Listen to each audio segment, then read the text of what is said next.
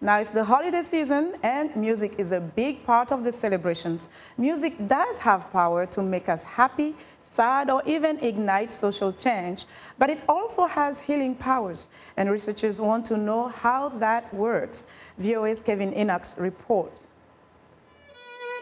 The soothing sounds of a violin and the graceful movements of dancers can help take people's minds off painful hospital procedures like chemotherapy. It reduces anxiety, and it can also help decrease the amount of medication that a patient needs. Researchers at the National Institutes of Health are studying how exactly music affects the body.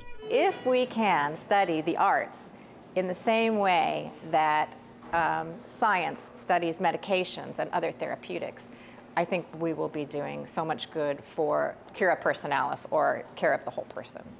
Opera singer Renee Fleming is part of the study, working with researcher David Jangraw. If you really want to engage certain parts of the brain, you have to get the person to actually sing along or play an instrument or become part of the music-making process.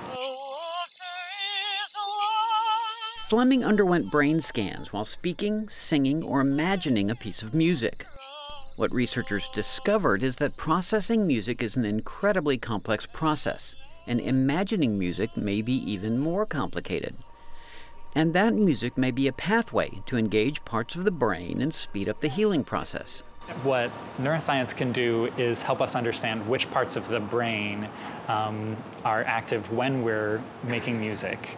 And if we find out that that part of the brain is also affected by a disease or a disorder or an injury, now we know that music can be a part of the solution to helping that part of the brain.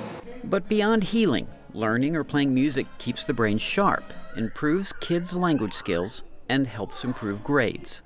Kevin Enochs, VOA News. And that's our health report for today. To stay in touch, find me on Twitter @LenorMoudou.